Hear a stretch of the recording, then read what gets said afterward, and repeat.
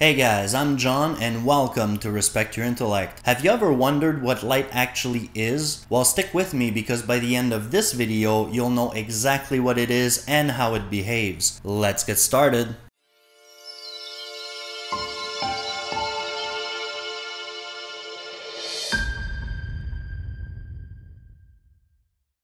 Usually when we talk about light, we're talking about the visible light. But for this video, we'll be breaking it down into the fundamentals of what makes up light and how it behaves. So let's start by talking about what light is made of. In the beginning of the 20th century, we learned that light is made up of individual photons. Photons are little packets of energy that have no mass and transfer energy between atoms throughout the universe. They can't be split, they can only be emitted or absorbed.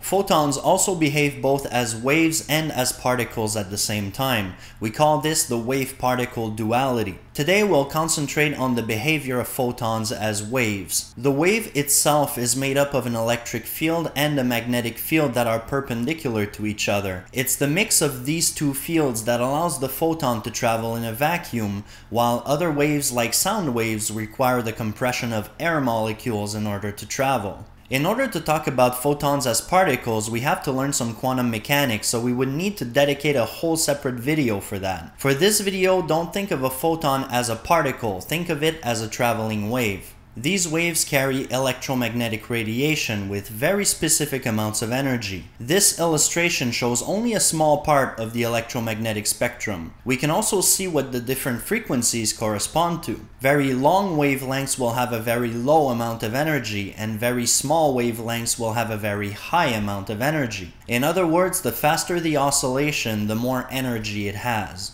In this example, AM radio has the longest wavelength and the lowest frequency and energy. As the frequency increases, the waves increase in energy and the wavelengths become shorter. As they become shorter, you get TV, FM radio, microwaves, infrared, and then our visual spectrum. Our visual spectrum is only a tiny sliver of the entire electromagnetic spectrum, and it's responsible for absolutely everything we see with our eyes. As the energy of the photons increase, it goes from red to orange to yellow, green, blue, and violet. At higher frequencies than our visual spectrum, it becomes ultraviolet light, also known as UV light. It's at this point that the radiation starts to become energized enough to knock electrons out of their orbits. This is called ionizing radiation, and it's where it starts to become harmful to us. You'll probably recognize this warning symbol for ionizing radiation. Past the UV light, we have X-rays, which we use for medical purposes and security.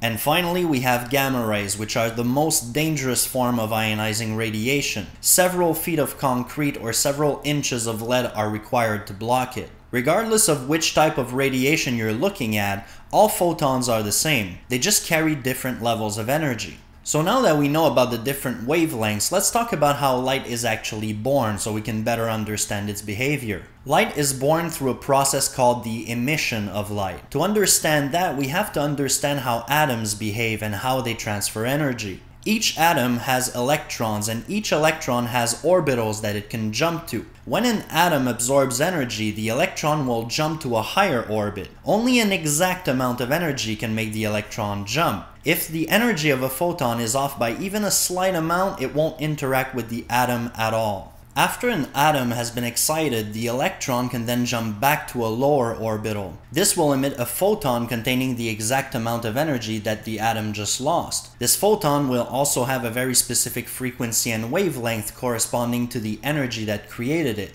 As you can see here on the right, you have an example of the wavelengths that can be emitted by atoms depending on how many orbitals are included in the jump down. A longer jump down will carry more energy, so it'll be more towards the blue end of the visual spectrum due to the higher frequency. The smaller the jump down is, the less energy it'll carry, and it'll be a longer wavelength towards the red end of the spectrum. As we also learned a bit earlier, all photons are the same, so you can use this process to emit light outside of our visual spectrum, like UV light or X-rays. One of the easiest ways of seeing this happen is to heat up metal. The heat will transfer energy, causing the atoms to vibrate intensely. When you take it out of the fire, the atoms will gradually lose that energy and produce photons, giving it a low wavelength orange glow. After all the atoms lose enough energy that it won't produce visible light anymore, all that will be left is infrared light that require an instrument since your eyes can't see it. Another method of seeing this is with neon lights. All that's needed to cause them to emit light is to have an electric current pass through the gas to ionize the atoms. This ionization will change the charge of the atoms and make them move to one end or the other of the tube. This creates a lot of collisions that excites the atoms and transfers energy between them. This exchange will make them start producing photons of specific colors. Neon produces orange light, hydrogen produces red light,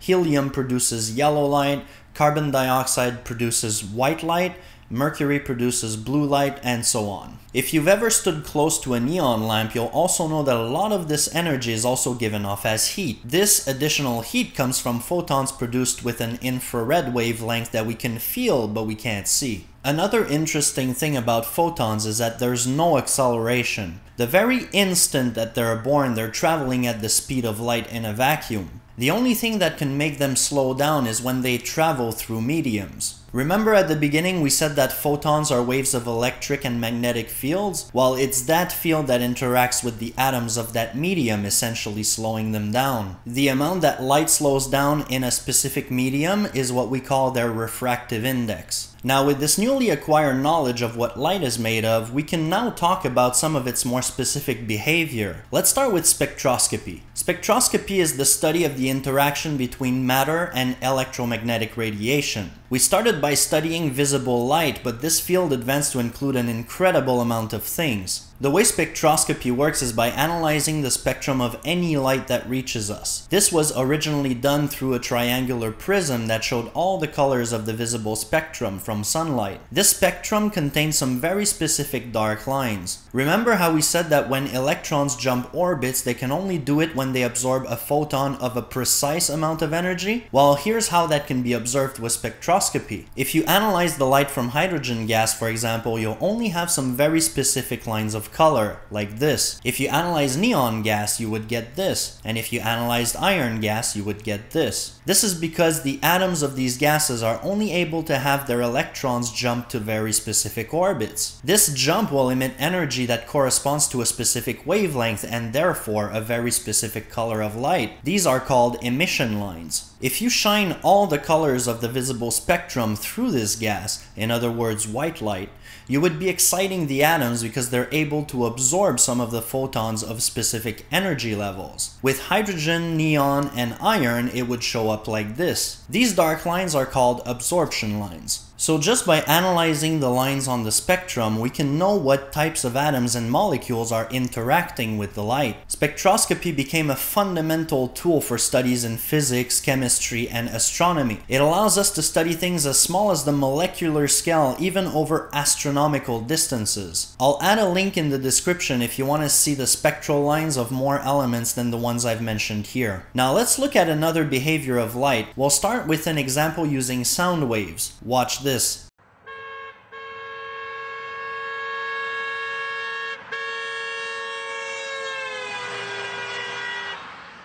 This is what we call the Doppler effect, and it applies to all types of waves, including sound and light. For the person in the car, the sound just remains constant, but for the person on the side of the road, the sound changes dramatically. As the sound moves towards you, the waves will be compressed and result in a gradually increasing pitch.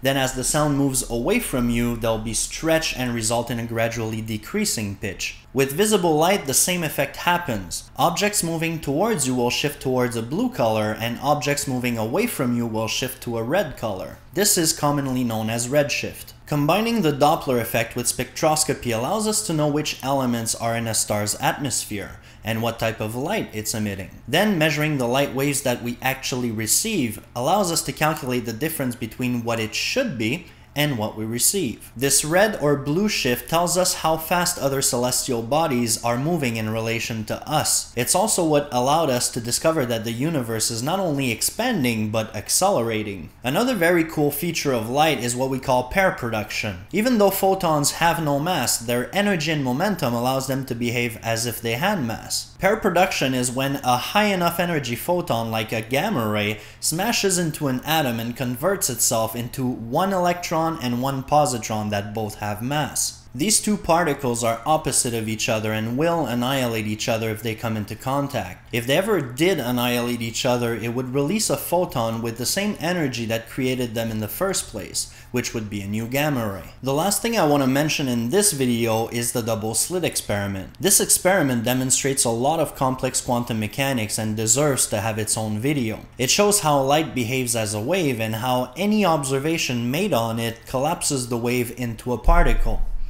There's also a variation called the quantum eraser that we could also cover that seems to be rewriting time. So if you want to learn more about those, be sure to let me know in the comments. So to recap, we learned that light is radiation, that it's made up of photons, that it has no mass, that it behaves like a wave and a particle at the same time, how its speed works and how it's affected by other mediums, how it can ionize other atoms, how it's absorbed and emitted, how it shifts due to its movements in relation to you, and how it can create particles with mass even if the photon itself has none. Did you ever imagine that light could do so much beyond the things that we could see with our eyes? How cool is that? If you like this video and want more content like this, please like and subscribe. And if you have any suggestions about what you'd like to talk about, put it down in the comments below or come follow me on Twitter or Facebook. Links are in the description. Until next time, thanks for watching and remember, respect your intellect.